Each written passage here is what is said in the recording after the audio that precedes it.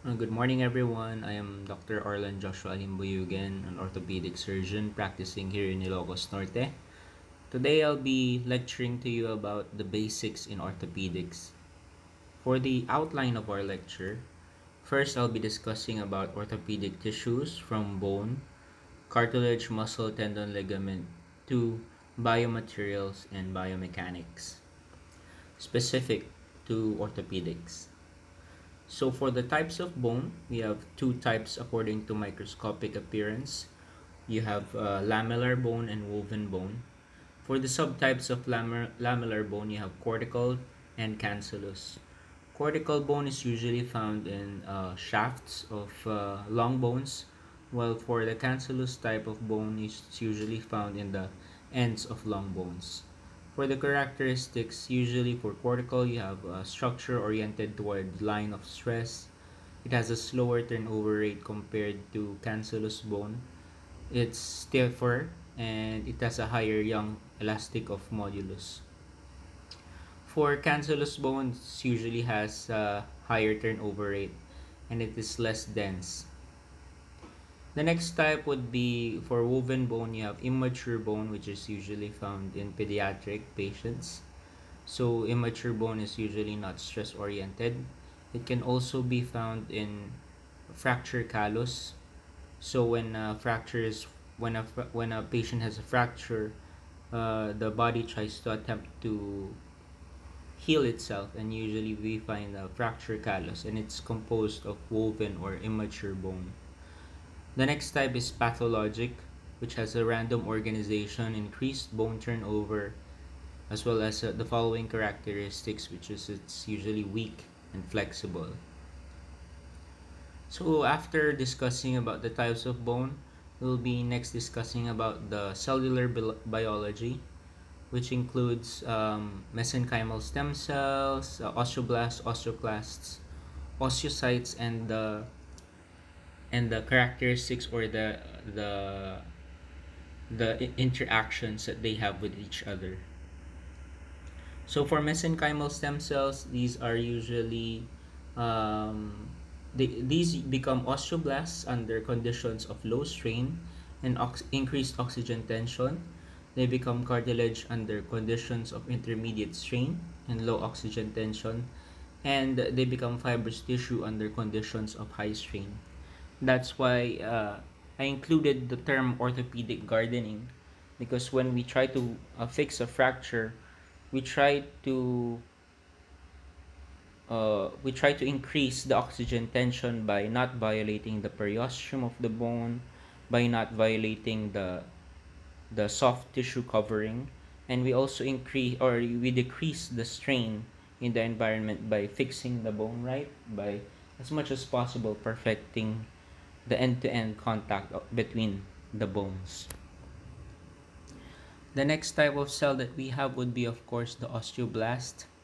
So the osteoblast usually lines the surface of the matrix. So they appear as cuboid cells aligned in layers along immature osteoid, and they're usually more metabolically active compared to those osteocytes that have been entrapped underneath the matrix. So the characteristic of osteoblasts is that their cellular activity is determined by their location. So when you find them in bone surfaces, they are more differentiated and they are more metabolically active. But when you find them entrapped, they become less active in the resting regions and they maintain the ionic milieu of the bone. However, when acted on by osteoclasts, when you have disruption of the active lining cell, uh, the entrapped cells again become exposed, so they again become more metabolically active. So as you can see, for their characteristics, they usually have more endoplasmic reticulum, Golgi apparatus, and mitochondria, which is important for synthesis and the secretion of the matrix.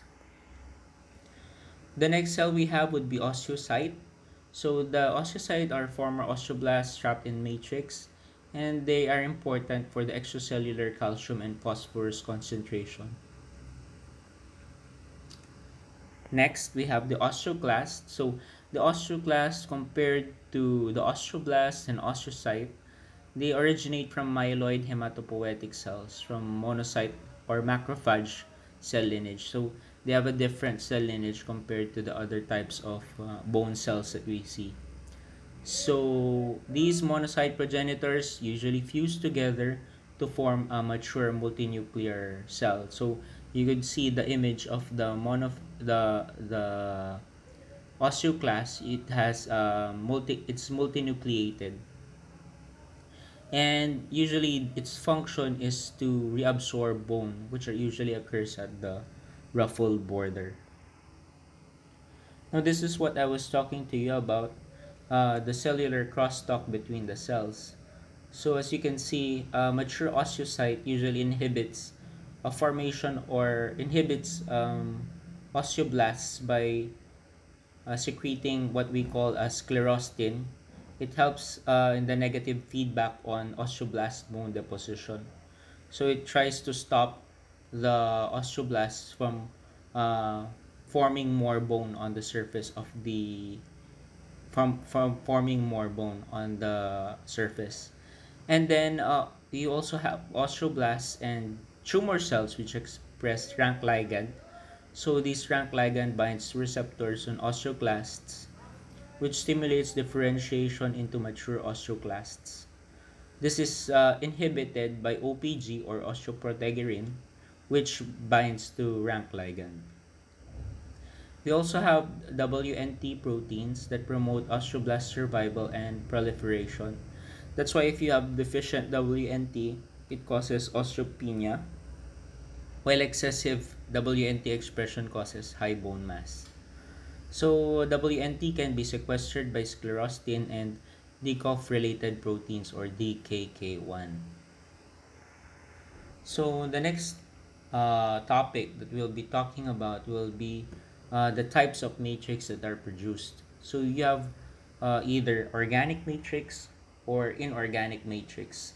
The more predominant organic matrix that you would see in bone would be collagen. It provides the tensile strength in bone, and it composes 90% of the organic matrix that you would see in bone. The next we'll have proteoglycans, which gives some compressive strength, and it inhibits mineralization. The third one would be matrix proteins, which function for mineralization and bone formation. And we have three types. We have osteocalcin, which attracts osteoclasts. We have osteonectin, or the spark, which is postulated to have a role in calcium and mineral regulation. We also have osteopontin, which is a cell-binding protein, and the growth factors, which aid in bone turnover. So they're composed of tumor growth factor beta, insulin-like growth factor, interleukin-1, and interleukin-6. So they're present in small amounts in the bone matrix. So for the inorganic matrix, it composes 60% of the dry weight of bone. So it's composed of two. We have calcium hydroxyapatite, which gives the primary compressive strength of bone. And we also have osteocalcium phosphate. So for the next one, after bone, we have cartilage and joint. So for cartilage, we'll be discussing about the hyaline cartilage as well as the zones that you would see in the cartilage. After which we'll be discussing synovial fluid, meniscus, and then we'll be going towards skeletal muscle anatomy. So for cartilage and joint, it's composed of, usually we have hyaline cartilage, which is usually found in the articular bearing surface of bone. So water actually composes approximately 75% of cartilage, and it's usually found at the superficial zone or the superficial layer of the cartilage. So it's important for nutrition and lubrication of um, cartilage. Next, we have collagen. So collagen is important because it makes up approximately 15% of the wet weight or 60% of the dry weight of the hyaline cartilage.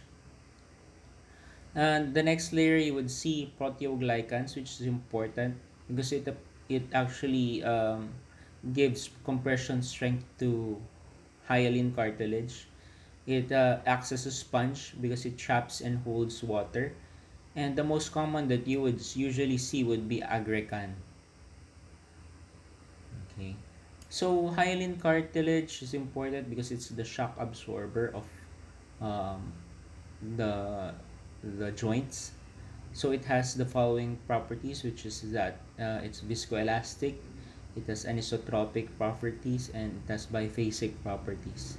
However, you'd see it's avascular, aneural, and alymphatic, which means that the water in the cartilage is the one that's important in order to preserve the hyaline cartilage. So it's mostly composed of chondrocytes, which makes up 1 to 5% of the wet weight of the hyaline cartilage. So again, it's chondrocytes are derived from undifferentiated mesenchymal precursors, just like bone, just like osteoblasts and osteocytes.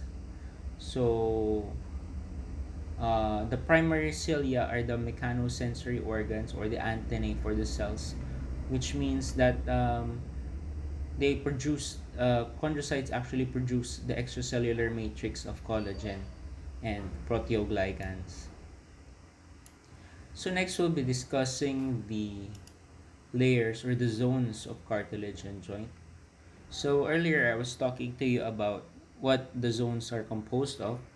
The superficial zone composing more of water, then you have the pericellular zone which composes decorin and type 6 collagen, and then we have proteoglycans in the deep zone, and then finally on the calcified zone you'll already have hypertrophic chondrocytes. So zone 1 composes 10 to 20% of the total thickness, so it's also called the tangential zone. So you would usually see flat chondrocytes in this area with the highest concentration of collagen fibers which are parallel to joint surface. So it's important for shear strength, and this zone has the greatest tensile stiffness compared to the other zones. So for zone 2, which composes 40 to 60% of the thickness, the collagen fibers are more and less dense. So as you would see in the diagram, they have high levels of water and proteoglycan. For zone 3, which is the deep zone, it composes the 30% of the total thickness of the hyaline cartilage. It has a lower water content compared to the other two, but it has the highest concentration of proteoglycan. It has chondrocytes and collagen fibers, but these are arranged perpendicular to the um, articular surface. The last zone would be the calcified cartilage zone. So it actually begins at the tide mark. So you would see here on the right side. So transitions to become stiffer from flexible cartilage to rigid subchondral bone, and it's usually where we find type X collagen. So next we'll be discussing about the other structures that are important for supporting joints, which would be synovial fluid and meniscus. So for synovial fluid, these are important because it's actually composed of ultrafiltrate of plasma. So it's a non-Newtonian fluid, which means that it's important for shear thinning. So it decreases the friction between the joints. So it actually has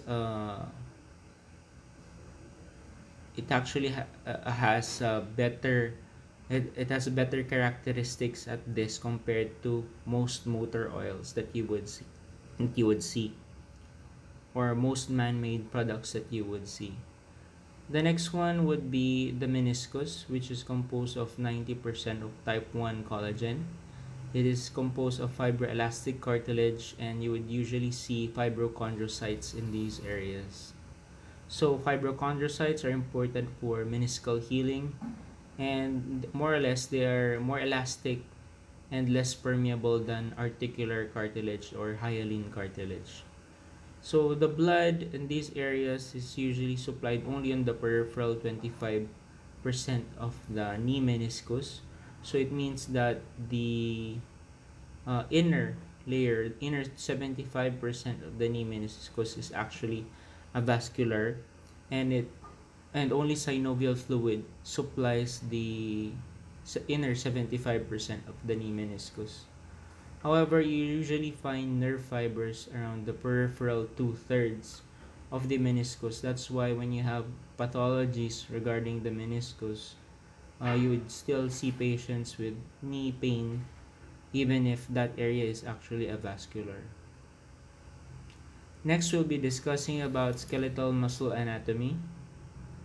So this is the for skeletal muscle anatomy. You remember the sarcolemma from your anatomy lessons.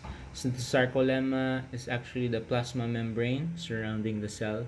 And then for the basic functional unit for muscle contraction, we have the sarcomere, which is composed of the following bands: the A band, I band, H band, M line, and the Z line. So the A band contains both actin and myosin. I band, or the thin band, contains actin only. The H band contains myosin only. The M line is the one that interconnects sides of the thick filaments, and the Z line anchors the thin filaments together. So a myofibril is actually a set of sarcomeres which is parallel to the axis of the cell, and it's usually 1 to 3 micrometers in diameter and 1 micrometer or 1 micrometer long. So the next covering that you would usually see would be the fascia, which is a tough connective tissue covering the muscle and which allows sliding. The next we have epimysium, with a more delicate, surrounds the bundle of fascicles, and then the perimysium, which surrounds the individual muscle fascicles. And then finally we have the endomysium, which surrounds individual myofibers.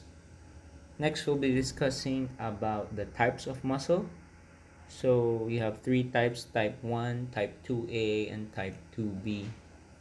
So for the type 1, we have slow twitch oxidative red fibers. So the mnemonic usually used for these ones would be the slow red ox. So type 1 muscle is usually aerobic. It has more mitochondria, enzymes, and triglycerides, which uses as energy source than type 2 fibers. It, however, has low concentrations of glycogen and glycolytic enzymes, or ATPase. So it enables us to perform endurance activities, posture, and balance, and they are the first to be lost without rehabilitation. The next one would be the fast twitch or glycolytic white fibers, which are anaerobic. They contract more quickly and have larger, stronger motor units than type 1 fibers, so they are less efficient than type 1 but with large amount of force per cross-sectional area, and have high contraction speeds and quick relaxation times. So these are the ones that we usually see in bodybuilders or in sprint runners. So remember, there are two types of type 2A and type 2B.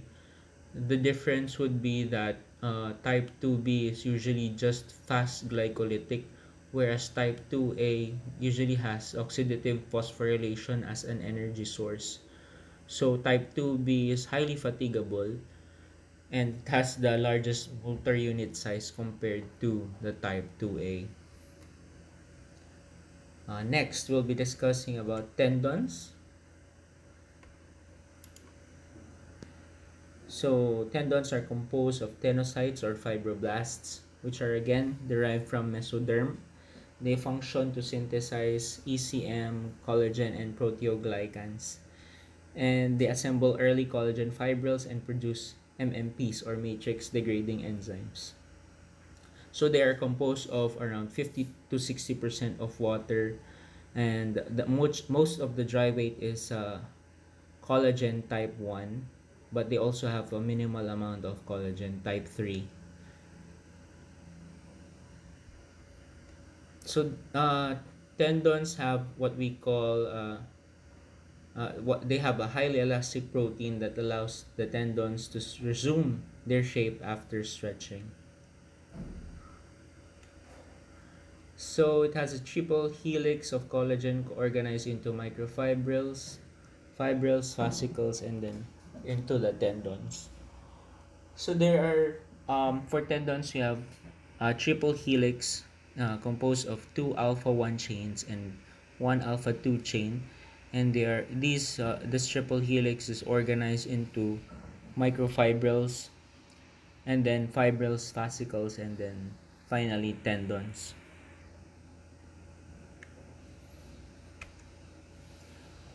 Next, we have the ligament, which is a similar composition to tendon. Again, most of its weight is water, 50 to 60%. And then again, we have a collagen type 1 composing 95% of the collagen, and type 3 composing around just 5%. And we have elastin. So the major difference with tendon is that it has less total collagen but with more type 3 collagen, more proteoglycans, and therefore more water content.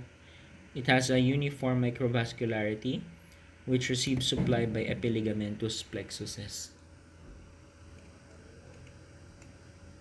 So next we have on our lecture, we are on part 2. We have biomaterials and biomechanics. So in order to understand the materials that we use, we have the term called Young's elastic modulus of elasticity, which means that and in order to understand it, we need to define the following terms, which is stress. So stress is the internal resistance of body to load, so it is equal to force over area. And then we also have the two types of stress, which is compressive stress, we have tension, and we have shear. So the usual thing that you would see would be compression stress. So it's when you try to push an object towards the wall, that's compressive stress. When you have tension, when you try to pull an object stuck to a wall. For shear stress, it's when you try to move an object across the wall. So Young's elastic modulus of elasticity, uh, you also have the term what we call strain, which is the change in length compared to the original length. And strain is usually a proportion and has no units. So when you think of for example, of a plastic object, when you try to bend the plastic object, usually uh, after several sessions of bending, it will break. So that is what we call strain. So that is the when an object breaks, that's called the breaking point. But when an object just deforms, that's what you call the yield point, up to the ultimate strength of the object. So E, or Young's modulus of elasticity, is actually equal to stress over strain. So it's a measure of material stiffness, and it's a measure of the material's ability to resist deformation in tension. So we have different objects that we use in orthopedics, and we usually compare their modulus of elasticity. So as you can see, titanium is the one we usually use now. So it rapidly forms. The advantage of which is that it rapidly forms an adherent oxide coating or self-passivation, which decreases corrosion inside the body, and it most closely emulates axial and torsional stiffness of bone. It has a higher yield strength. As you can see, titanium is number 4, while cortical bone is number 5. When you compare that with the stainless steel has a higher modulus of elasticity, but it's not comparable to cortical bone. That's why we prefer now to use titanium compared to stainless steel. Next, we'll be discussing biomechanics. So for biomechanics, what I want you to remember would be the position of fusion or arthrodesis. So this is arthrodesis, man. So these are the positions of fusion that you usually have, or that you usually position patients in when we can no longer restore the joint line. So these are important in order to maintain the ADLs, or the activities of daily living. So for the hip joint, it's usually 25 to 30 degrees of flexion with 0 degrees of abduction rotation. For the knee, you have 0 to 7 degrees of valgus with 10 to 15 degrees of flexion. For the ankle, it's usually 5 degrees of hindfoot valgus with 5 to 10 degrees of external rotation and neutral dorsiflexion. For shoulder joint, you have 15 to 20 degrees of abduction and 20 to 25 degrees of forward flexion, 40 degrees of internal rotation. For elbow, it's important to note that if we have only a unilateral arthrodesis, we usually position the elbow at 90 degrees of flexion. But if it's bilateral, we position one joint at 65 degrees and the other one at 110 degrees. For the wrist joint, we position it usually at 10 to 20 degrees of dorsiflexion. But if bilateral, then we position, the position should be in 10 degrees of palmar flexion. So next we'll be discussing biomechanics. So for hip biomechanics, the largest joint in our body, it has the following range of motion. So for flexion, it has 115 to average range, and the functional range is usually 90. But if you position the patient to squat, it's usually 120 degrees. So it also has the other ranges for extension. You have 30 degrees. For abduction, it has 50 degrees, adduction 30 degrees, internal rotation at 45 degrees, and external rotation at 45 degrees. So the ball and socket joint, or the ball and socket configuration of the hip, usually provides the most stability, comparing that to the shoulder joint. So the next we have knee biomechanics. The range of motion is usually 10 degrees of extension or recurvatum, and then you also have 130 degrees of flexion. So when the knee is fully extended, you usually find no rotation. However, when the knee is 90 degrees flexed, the rotation is 45 degrees external rotation and 30 degrees of internal rotation. One important thing to note about the knee is that it has what we call the screw home mechanism, in which the femur rotates internally during the last 15 degrees of extension. So for the knee, we have different stabilizers. For the medial, we have the superficial, MCL. The lateral, we have the joint capsule and the LCL. Anterior, primarily, we have the ACL. Posterior, the PCL. And for rotatory, it has the combination of mostly the MCL for external rotation and ACL for internal rotation. Comparing that to the hip, which has no ligaments to stabilize it except for its ball and socket. Next, we have ankle biomechanics. So the talus is usually what we would see at the distal aspect of the tibia. So the talus, as you would see, is cone shaped. So it provides, because of the shape, it provides a dorsiflexion of around 25 degrees, plantar flexion of 35 degrees, and rotation of 5 degrees. So the instant center of rotation in the ankle joint is usually in the talus. And when we say that the talus is cone shaped, it means that the body and trochlea is actually wider anteriorly and laterally compared to the posterior aspect. So the talus and the fibula usually externally rotates slightly with dorsiflexion. So the tibio-talar joint is the major weight bearing surface of the ankle and actually supports compressive forces up to 5 times the body weight. So next we have spine biomechanics. As you can see, the instant center of rotation of every vertebral body is usually in the disc. So for the thoracic spine, we have a normal thoracic kyphosis of around 30 to 50 degrees. And for a lumbar lordosis, usually of around the same, 45 degrees. For the for the For the other measurements, you have the following. You have the sacral slope, which is the angle from the transverse up to the end surface of the S1. And we also have the pelvic tilt, which is from the center of the S1 towards the center of the femur.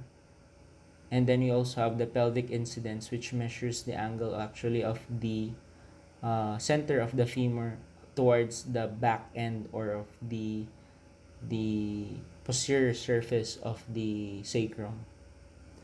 So the cervical spine facets usually are oriented 45 degrees, so you would see here, to the transverse plane. So it means that when you draw a horizontal line from the floor or parallel to the floor, then the facet joint is usually oriented 45 degrees for the cervical spine. You have 60 degrees for the thoracic spine, and then 90 degrees for the lumbar spine.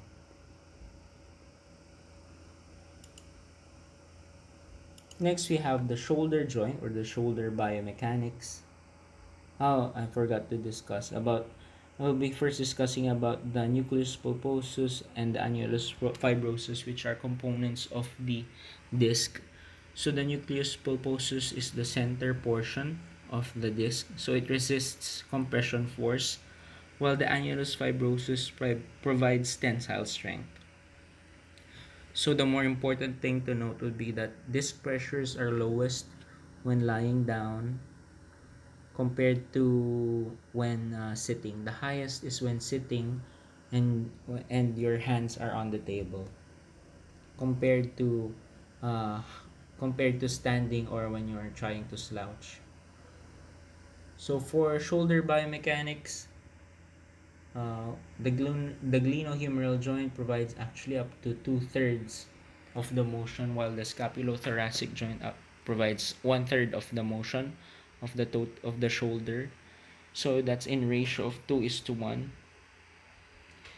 The stability is provided primarily by the anterior band of the IGHL or the inferior glenohumeral ligament, while the superior and middle glenohumeral ligaments are the secondary stabilizers to anterior humeral translation.